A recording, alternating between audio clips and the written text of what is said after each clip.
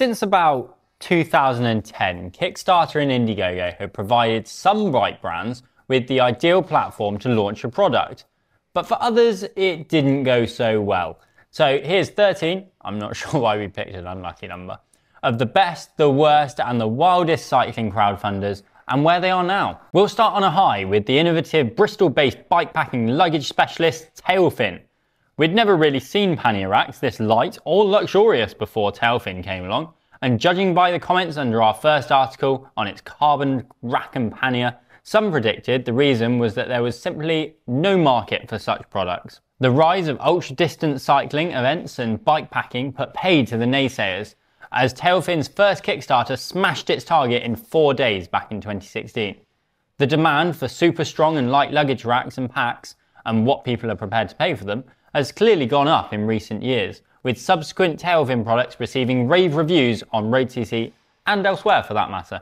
As its regular product launches, including the recent addition of frame bags, there are no signs of the demand for Tailfin's products slowing down, and the brand no longer appears to need crowdfunding investment to bring its new innovations to life. From one of the best examples of crowdfunding success to one of its most notorious failures, Dublin-based Brim Brothers hit Kickstarter in early 2016, having tried and failed to bring its wearable Zone DPMX power meter to the market for several years already.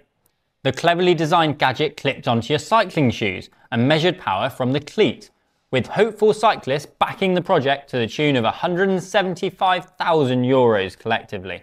Unfortunately, the struggle to manufacture the product continued even after the cash injection, and in October 2016, Brim Brothers was forced to inform all backers in a statement that it had ceased operations and the power meter would not be delivered. More than 5 years had passed since Brim Brothers' grim news, and after we contacted him recently, former CEO Barry Redmond, who has since founded sports and wearables consultancy company BR Sensors and Systems, was kind enough to provide us with a comment about what happened. Barry told road.cc, while our Kickstarter project was a success from a fundraising point of view, it was ultimately a disaster for everyone. There is nothing to celebrate. The support of all our backers meant a huge amount to us at the time, but we did not deliver our part of the bargain. Barry added, "You learn most when things go wrong, so if there's any positive at all from the experience, it's the lessons learned.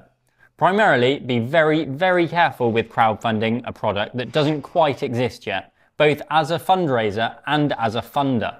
It's in the nature of people to be optimistic about something new and exciting. That's how new things are created, after all. But the trick is to balance optimism and imagination with reality." Nog's wildly successful 2016 crowdfunding campaign for the Oi differed to most plucky startups, as the Australian brand, founded in 2002, was already pretty well established for its lights and locks. As we said at the time, this was a reinvention of a product that hadn't really changed since it was invented in the 1870s, with the slim design wrapping discreetly around the handlebar. It was a neat concept, receiving a largely positive road.cc review initially. But then the complaints came in, mostly about the volume, or lack of it, and the spring mechanism breaking off, the latter of which we fell victim to ourselves. Nog went away and introduced a nicer looking, louder and more refined version, the Nog Oi Lux, which got better feedback overall. The Classic and Lux bells continued to be sold on Nog's website alongside its other products, most of which are instantly recognisable and successful. Ah boy, another innovative power meter that never saw the light of day.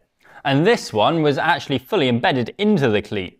We were so intrigued that en route to another press launch in the summer of 2017, we stopped off to meet the inventors and have a look at the prototype. You can read the full story over on the road.cc website. The impressive PhDs from tech startup Magnus AG, who worked together at ETH Zurich's multi-scale robotics lab, explained how the power meter would be incredibly accurate by measuring real force, rather than using its own parameter and measuring via strain gauge. For €610, backers could secure a unit with delivery expected for late 2019. But unfortunately, as the crowdfunding failed to reach the target, the product never materialized. We did manage to get in touch with Magnus's co-founder, who told us that the technology is now being used in hospitals for patient rehabilitation and care. He went on to say, overall, we could not make it for cyclists, but we found another pathway for the company. As mentioned already, you'll find plenty of cycling products with smart safety tech on Kickstarter that, well, never saw the light of day. But these nifty LED lights on Lumo's smart Herne Hill Harrington jacket changed all of that, raising almost £75,000 back late in 2014 and going into production shortly afterwards. The Herne Hill got a good review on road.cc, receiving praise for bright LED lights and comfort of the jacket itself, but less so for the £250 price tag. Lumo went to Kickstarter again in 2016 for a new range, and as far as we know, the products were delivered after a successful crowdfunder.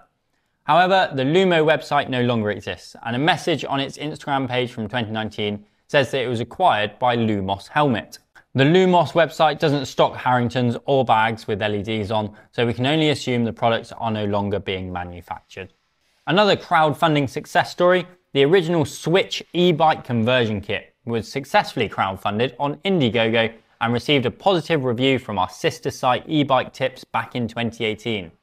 The simple system features a battery pack that sits on your handlebars, a cadence sensor on your crank, and a motor built into the wheel to fit your bike. After successfully crowdfunding the initial conversion kit, Switch once again turned to the public for its next smaller and sleeker kit, the version 2.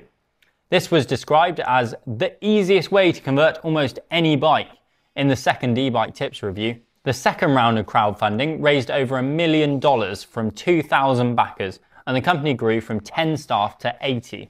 To date, there are over 60,000 loyal Switchers across 100 plus countries, who've collectively ridden over 10 million miles. In 2020, 1 in every 20 e-bikes sold in the UK was a Switch kit. How about that for a crowdfunder? Raising over 100 grand on Kickstarter, the Hindsight team includes former Olympic team sprint champion Callum Skinner, and promised a product that would enhance situational awareness on the road and will challenge the very way people cycle. That's some quite big claims. The idea is that the £200 shades would make looking behind you a thing of the past, with angled lenses so that you can see what's going on at the rear. Our reviewer thought otherwise, saying that the Hindsight glasses are a good concept, but a long way off being a viable alternative to a good old shoulder check. Looking at the comments on the Hindsight's Kickstarter page, a few customers who have received their rewards don't have many nice things to say either. Hindsight says that it's taken on feedback to improve its product and has since launched their new glasses and a helmet that are still available to purchase on their website. We'd better get some more in to try.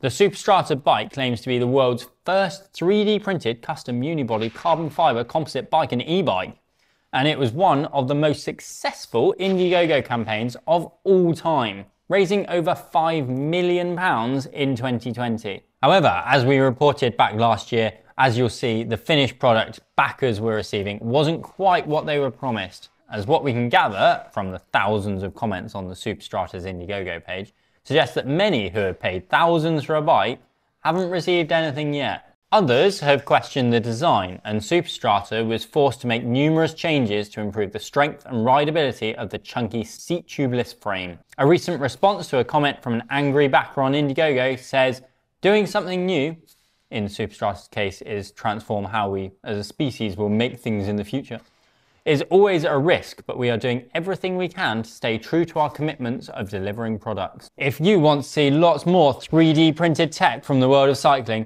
then click the link up there. Despite many of the comments under our review of the Zero Aero wheel reflectors invariably telling you where you can buy far cheaper reflective stickers on eBay, Reflector products have always been successful every time they land on Kickstarter. And our reviewer couldn't deny that the product was functional and effective alternative to spoke reflectors and particularly useful for tagalongs and or trailers. Reflector now sells various types of their reflectors for your wheels, cranks and spokes, and more recently took to Kickstarter again to launch its Green Disc, a chain lubing device that stores lubricant and freely rotates over the top to apply. There's now a wide range of Reflector products, all still available to purchase on its website. The most crowd-funded cycling power meter campaign ever appears to have had zero success in actually delivering the products to backers, after showing a lot of promise when it was offering single-sided and double-sided power meters for a pledge of just £131 for the single-sided and £219 for the double-sided back in 2018. There's a grand total of 2,991 comments on the Kickstarter page, and 1,207 on the Indiegogo page at the time of writing. Some of these accused the founders of abandoning the project and speculating on their whereabouts, some threatening legal action, and many even more dramatic than that. Despite us sending quite a few emails, IQ2 hasn't responded to our requests for comment so far, so we'll strongly assume that this one wasn't successful. After receiving a few emails urging us to investigate, road.cc swiftly went into detective mode and published an article detailing backers' frustrations after they were left waiting for the iTrackIt bike security system.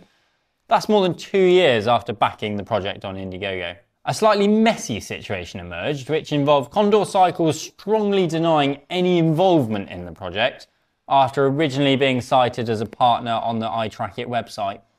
iTrackIt told us a combination of critical technical issues with our main chip supplier from the beginning of 2020, the pandemic, and a reduced team severely affected the company's ability to deliver the product on time. And iTrackIt is still working on getting the product to market and fulfilling all their backers' pledges.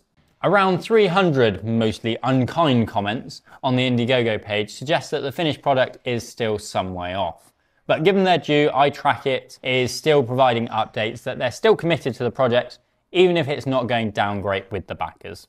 Their most recent update says, "We remain committed to finding a solution. However, we understand your frustrations at the extended delays. We are in the process of trying to source additional resources internally to continue with the iTrackIt 2 development, and we'll send an update as to how that progresses." Lofi hit Kickstarter with the first version of its Smiley cycling gloves in 2018, surpassing the 5k crowdfunding goal in just 36 hours, and eventually raising 6 times that amount at just shy of 30k.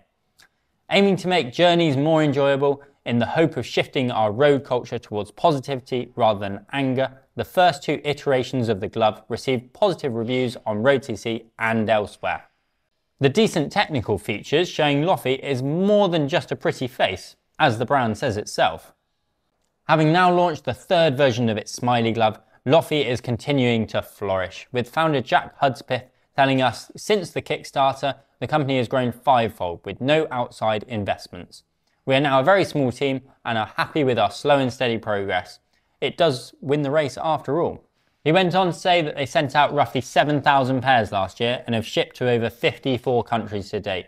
He's over the moon that positivity seems to transcend language barriers and pleased that there are tens of thousands of riders out there who want to spread joy.